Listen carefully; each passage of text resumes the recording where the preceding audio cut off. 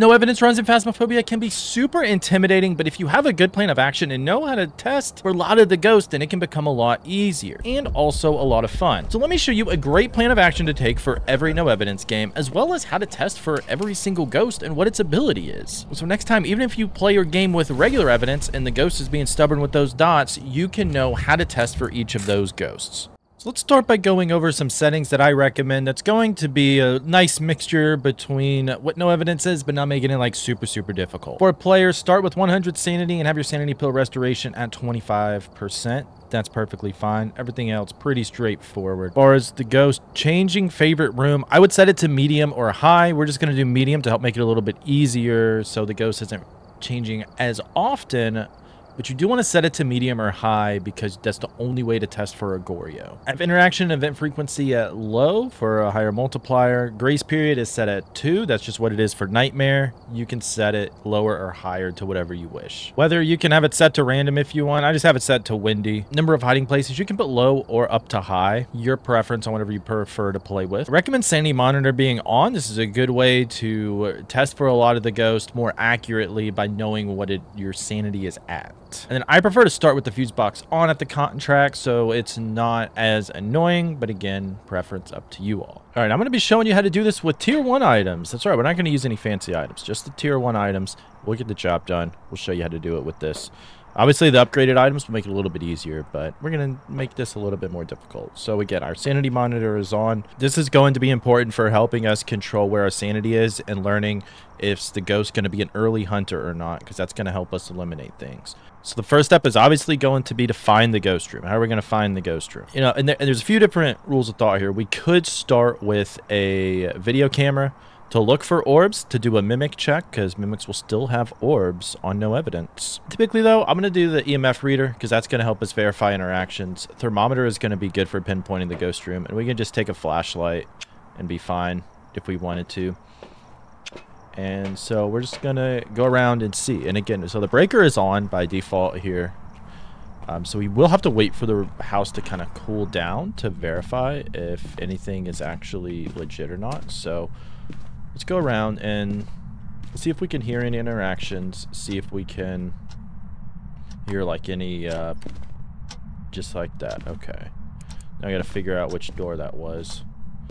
It's like, do I want to leave my thing on the ground? So, okay, so it was this door. So is it in the foyer here? Or is it in the nursery? And now that we know where the ghost room is, there's a couple different things that we can do. So I recommend early starting an Onryo check. So that's going to be one of the first ghosts. Now you can set salt down to test for a wraith and check for an Onryo. So what I'll do is I'll bring in one thing of salt. I'm not going to bring in all my salts and set it all in the room, because what if the ghost moves rooms and then we have to try to get it there later? So just putting a couple in there, and we're going to take a crucifix, and we're going to, well, I left my flashlight in my inventory, so we're just going to take that for now.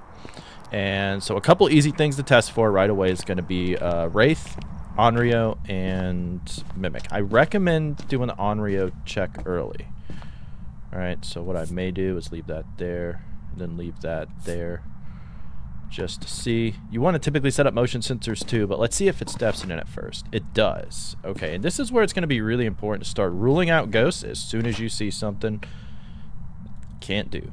Stepped in salt, can't be a wraith. Rule it out. First and easy check. That's a really early ghost event there, so probably not going to be a shade, considering our sanity is fairly high. So this is what a wraith would look like. You'd think it'd be okay. Yeah, it set off the motion sensor and did not go through the salt. So that's like the best way to tell that it is a wraith. You do want to kind of also maybe leave the light off in the ghost room to check for a mare, to see if it will ever turn on the light. Because if a ghost turns on a light, we can rule out a mare. We're getting kind of close to Thay range, where that could have been a Thay. Could have been an Oni as well, because Onis will drain a lot of your sanity for ghost events. So do have that one thing in there, and then we want to take in our candles. And the reason why we want to check for Onryo early is because our sanity is high. So, and Onryos can hunt you at any % sanity after it blows out 3 candles. That's why we're going to try this early. We can also we can also check for orbs right quick as well. So, because my sanity is getting kind of low, I think I'm going to go ahead and get that up, just so we're not risking a Thay hunting or a demon hunting right now. We're going to have our sanity up right at about 100, and it, you know, it'll probably get back down pretty quickly.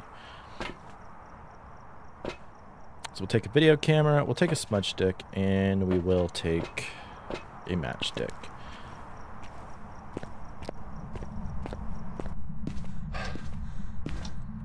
So we can check for orbs right away. If it's a mimic, it will have ghost orbs on no evidence.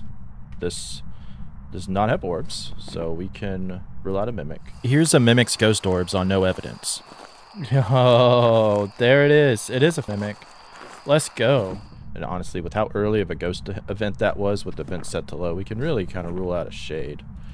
And with it throwing things with us in the room. It did turn off the breaker. But again, that's another important thing to rule out, because we know that if the ghost did turn off the breaker, which it did, it's not going to be a Jinn. Again, whenever you see something, rule out Jinn. We could have brought in a camera to check for a phantom. I think we may go do that right quick. Just in case of ghost events, again, we can try for a picture of it to rule out a phantom. You can also rule out a phantom during a hunt. Okay, so put that there, that there, put that there. So now we don't want to mess with any of these candles anymore. We can set that there in the middle of the room, and all we want to do is now look at it and hope that the ghost, if it's an Onryo, it's going to blow out the 3 candles. Hopefully use the crucifix to hunt us, to prevent the hunt, but it could hunt if it was just out of range of this crucifix, but we'll see. We can also take a picture of the salt. Okay, 1, you do not want to relight it. You do not want to activate any other igniters. Nothing. Leave the flames as they are. Because if there's another flame in the area, it's going to mess it up after the 3rd blowout. If you relight it, it's just going to cause confusion. So get your 3 candles, light them, and then have it stop. So, say we could potentially take a picture of it. It was still giving off an interaction. Nope. It was probably picking up something else. I forgot to take a picture of it in time. Oh well. We'll ignore that. We're not trying to get a perfect game. I just want to show you sort of how to test for it. Really don't want to sort of lose my sanity that much. Because again, sanity is important. We don't want to try to lose it. But I don't want it to be like a mare and roam out of the light. Which it may. I don't think it changed rooms. Maybe it did. I don't know which door that was. Okay. So it blew out that one. Now all we need is this one. Now with tier 1 candles, it's kind of annoying because it can time out. So hopefully it'll blow this one out. I feel like if it was an Onryo though, it would have already blown out these candles. Yeah, we got that interaction photo. Matter. But I feel like, there we go. Is it gonna hunt? I feel like that crucifix should be in range if it hunts. Since it is not hunting, we can go ahead and rule out an Onryo. This is what an Onryo blowing out candle hunt looks like.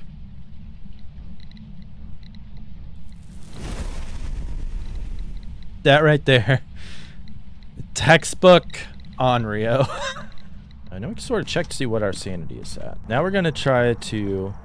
There's not really much more you can kind of test for now at this point, before just getting into a hunting range. Now, if it is a Thay, we probably have aged it some. So that is one thing to consider. We're almost in range for where a yokai could, you know, talk to it, do that stuff.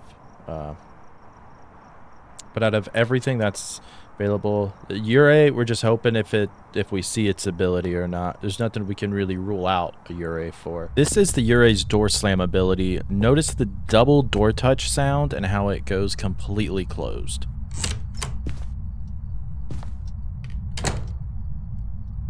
Good. You just threw something though. I guess that was my fault. Oh my god, it's a Yurei. Urays are also the only ghosts that can interact with the front door outside of a hunt or ghost event. There's stuff. Just did it again! It has not done an airball ghost event. It's still been in the same room, so it could still be a Goryo. A few other ghost tests we can try here. First, it's going to be the mare test. The only thing you can do is flick on a light switch and hope it immediately turns it off like this. On. Oh, let's go! It's a mare! What I also failed to do here, and what you can also do, is put a lot of items into the room to make a big pile in hopes to check for a poltergeist, which would explode it like this. Make it. There it is!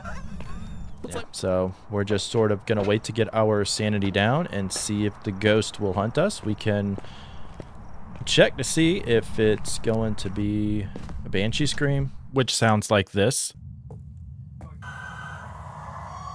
Sort of stay in the dark just so we can get to hunting range. Mares will hunt you at 60% sanity in the dark. Onryos will hunt at 60% sanity, but we already tested for the Onryo. Yeah, so we can get it down like just a little bit more. We're right around 60, which would help to rule out early hunters. I don't think it's going to be a Moroi either, though, because we did have the Whisper, and our sanity is still normal. Like, it's not draining any faster. So I'd say we're probably good to rule out a Moroi here. Thays hasn't been super active. It did that one ghost event early, but has not really done anything since. Yeah, so we're right there in the middle for an early hunter. And probably, you know, based on the fact that it has not really hunted, I don't think it's going to be a Raiju. And I don't think it will be a demon. I'd be shocked if it's a demon. I will say that. Now, it is possible. I'm going to go ahead and rule it out at least. We kind of want it to hunt now. Oh my god, which one did it use? That one? Interesting. Interesting.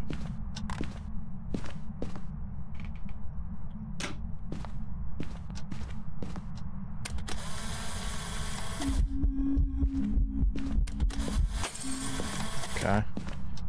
Good lord, that's a mare.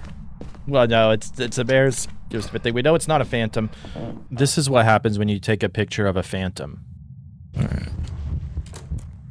We are in hunting range. Which probably rules out a Diogen, maybe?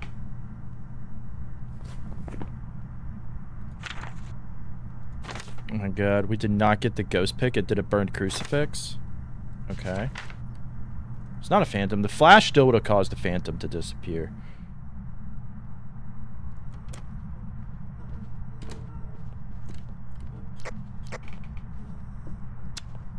Alright, not a myling because we hear it before we see our thingy, our flashlight malfunction. It is a child.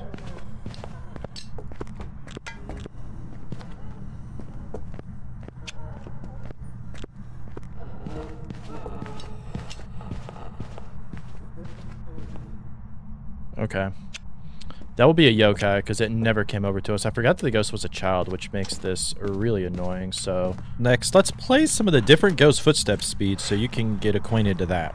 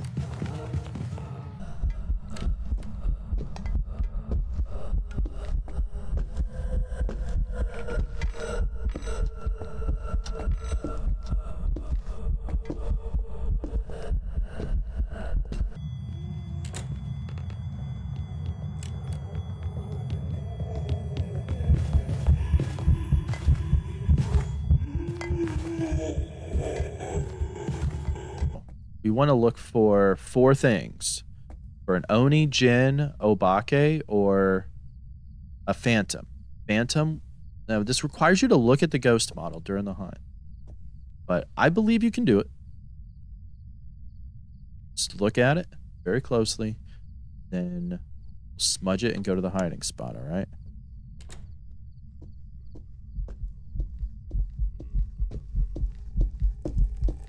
That's what we were looking for.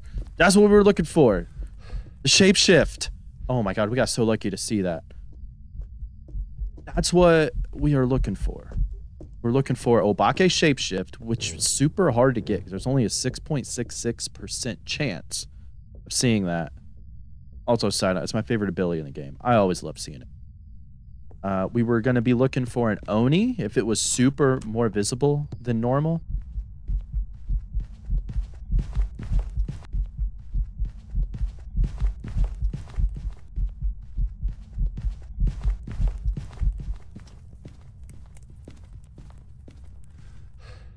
If it was a Jinn, it would speed up coming towards you and then slow down right before the end.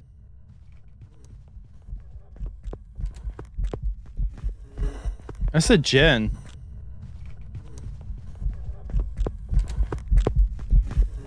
Yeah, Phantom, you're not going to see the ghost model as much. It's very noticeable.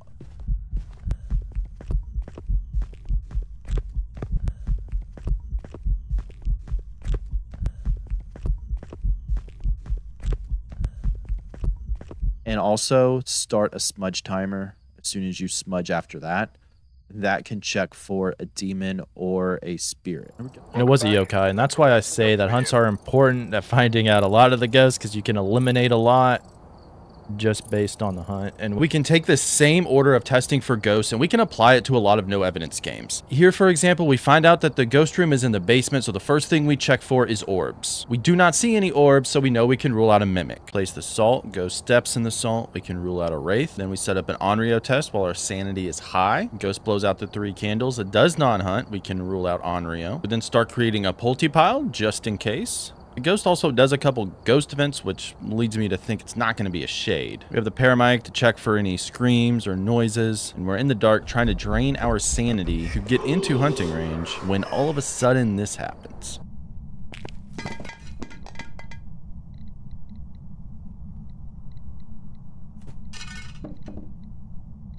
Let's go! So if we needed to get in a hunting range and listen to hunts, observe the ghost, we could. And if you want to get better at that, click or tap the screen now as I go over ways you can better learn how to not be as scared during hunts. Thank you so much to all the channel members for the extra support. Happy hunting, everybody, and I'll see you in the hunting video.